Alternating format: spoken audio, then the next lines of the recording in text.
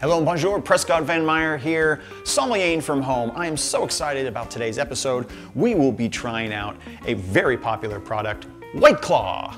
You're gonna find this product all over the place, from frat parties, poolside, IHOP parking lots, Karens at all their soccer events, all sorts of places people are loving the White Claw. And as I just learned on the Twitter sphere, there aren't any laws when you're drinking the claws. I don't know if that's true, legally, you know, but I'm excited, so let's give it a try.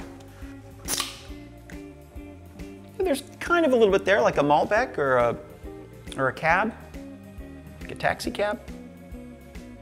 I just got triggered.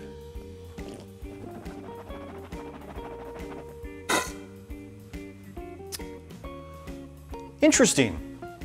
Certainly some indication that there is some flavor in there. Kind of reminds me of those wonderful Luden's cherries, you know, tickle in your throat during the winter time, like you're licking the inside of the wrapper. All right, we have 5% alcohol, so that is that's good. The varietals are not subtle. Let's give it another one just for the mouthfeel.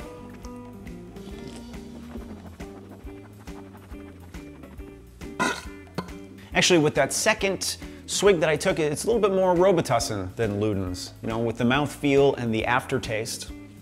Certainly very tingly. Lots of carbonation. Oh yes, that does say frat party. Now, black cherries are a variety that you will find in no fruit juice in this beverage. Okay.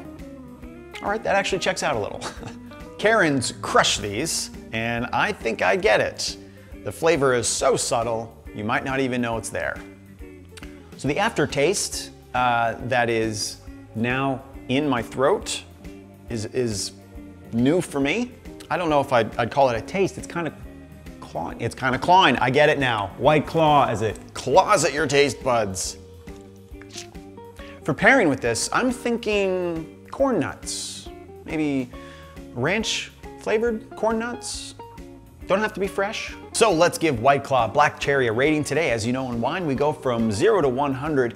And the White Claw, I'm going to give today a 12, which is actually higher than I thought I was going to give it. With all of the weights in mouthfeel, flavor, aftertaste, a 12 is right in line with its budget. Well, thanks for being with us today. Hopefully you'll join us next week when we try out malt liquor